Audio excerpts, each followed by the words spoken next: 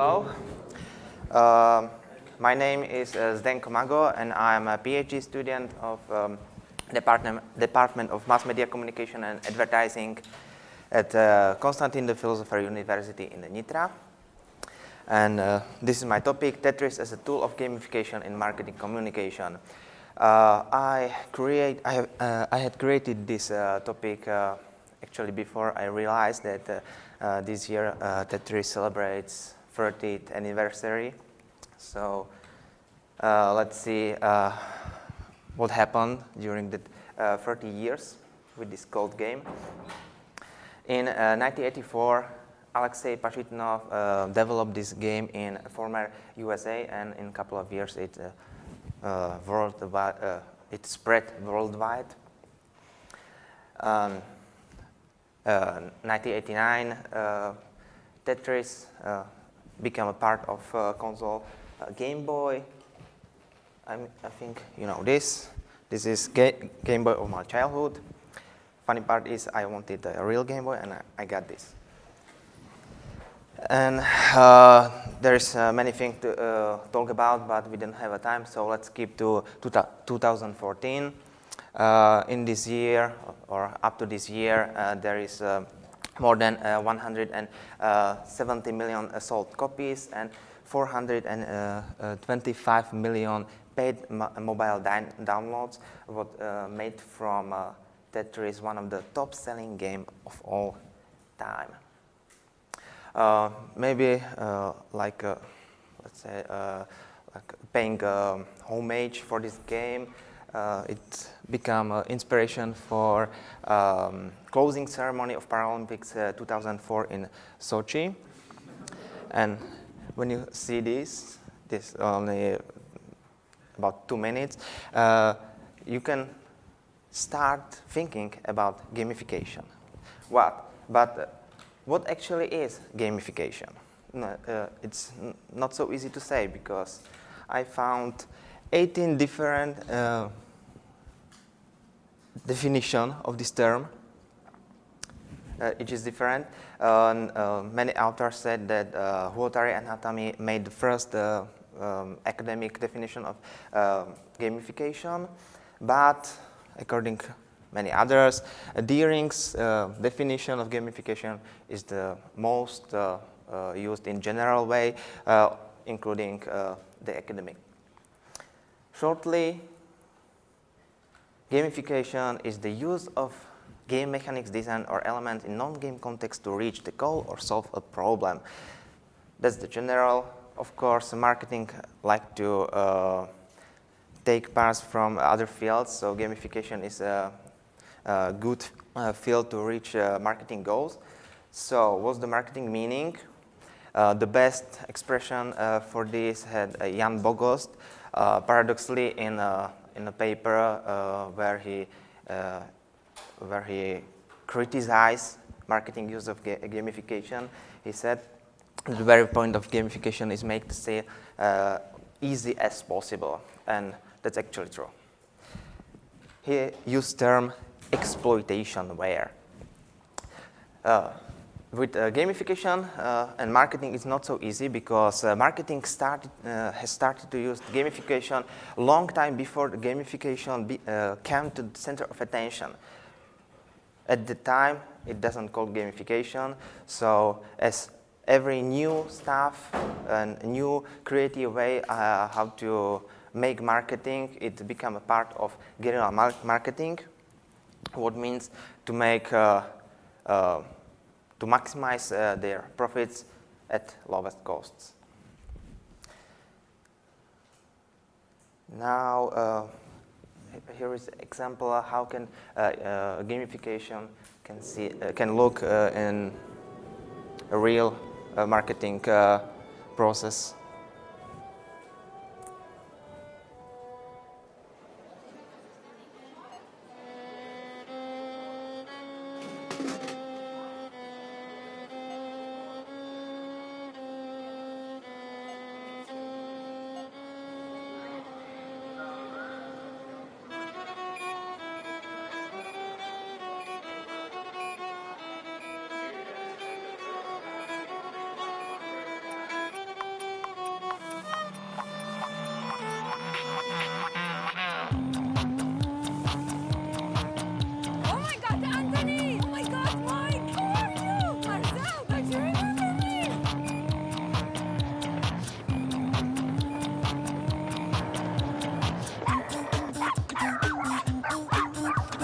So you have levels, obstacles.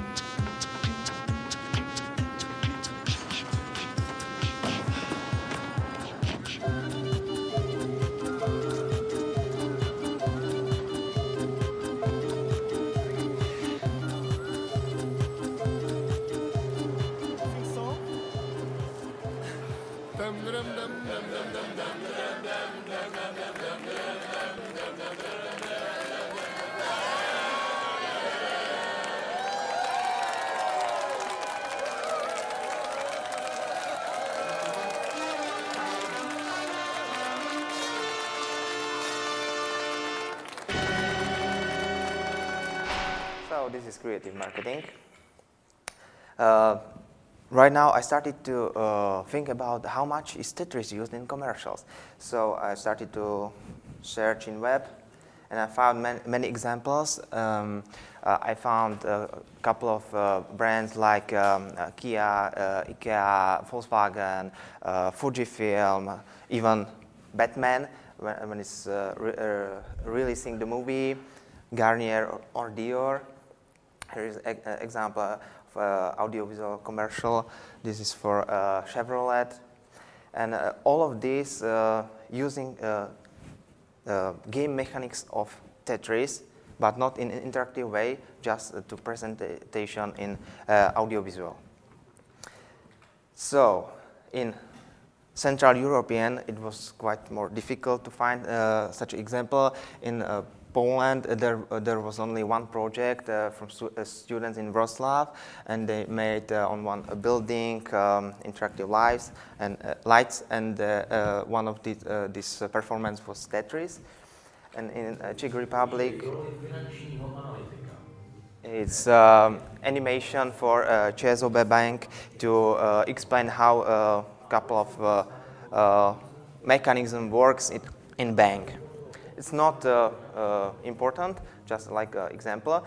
And the third one is Slovak example, but I get to this at the research part. So, short way, there was almost 41% commercials using Tetris for brands of cars, their furniture, cosmetics, and then others.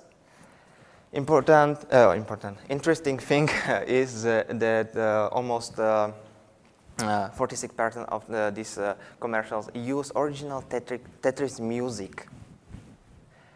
And the last part I was interested in this content analysis, small content analysis, was the purpose why they use Tetris in these commercials, that Tetris meaning. Unfortunately, it wasn't so metaphoric like Janet Murray said. Most use was to express well-organized space or safe space, enough or extra space.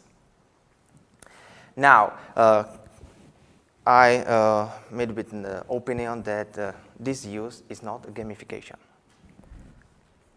My statement to this opinion is, if advertising or the non-gaming context used or is based on non-narrative games, it uses actually its game design and mechanics, what is included in the most of definition of gamification.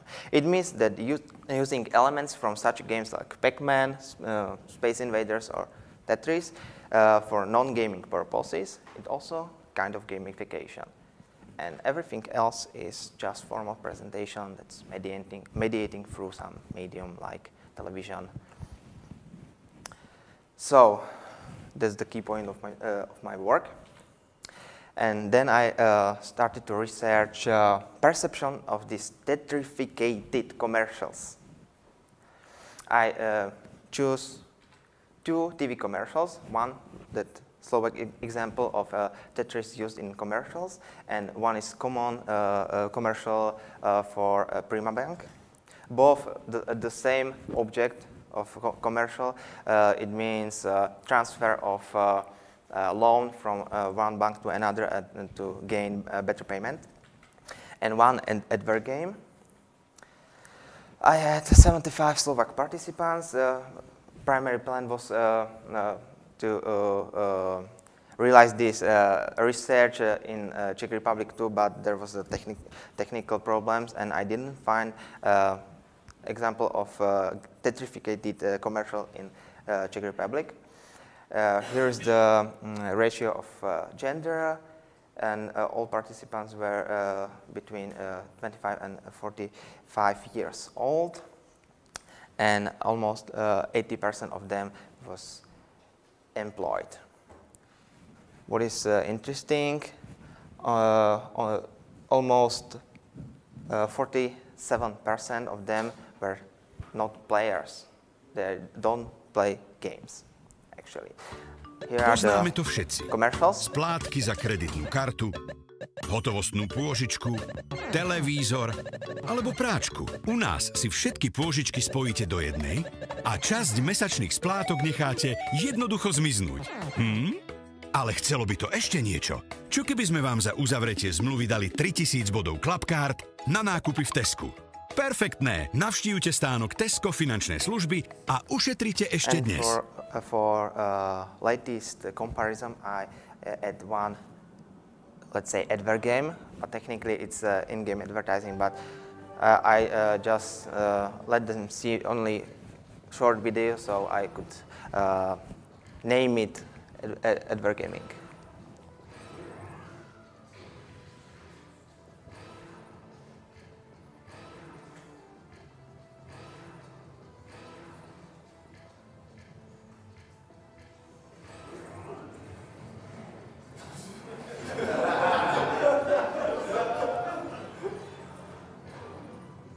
So Toyota Corolla is here, something like bonus. Now the results.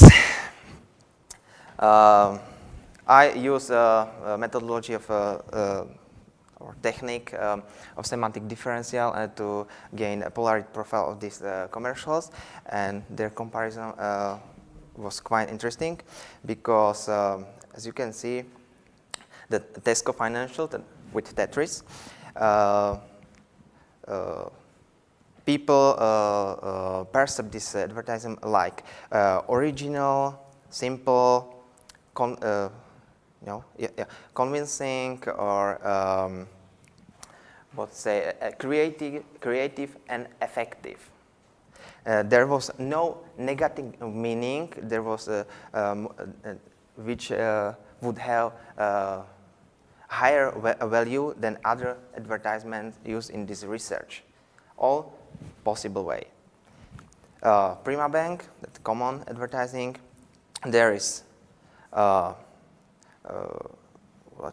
is static. It's simple, but is too formal and too common.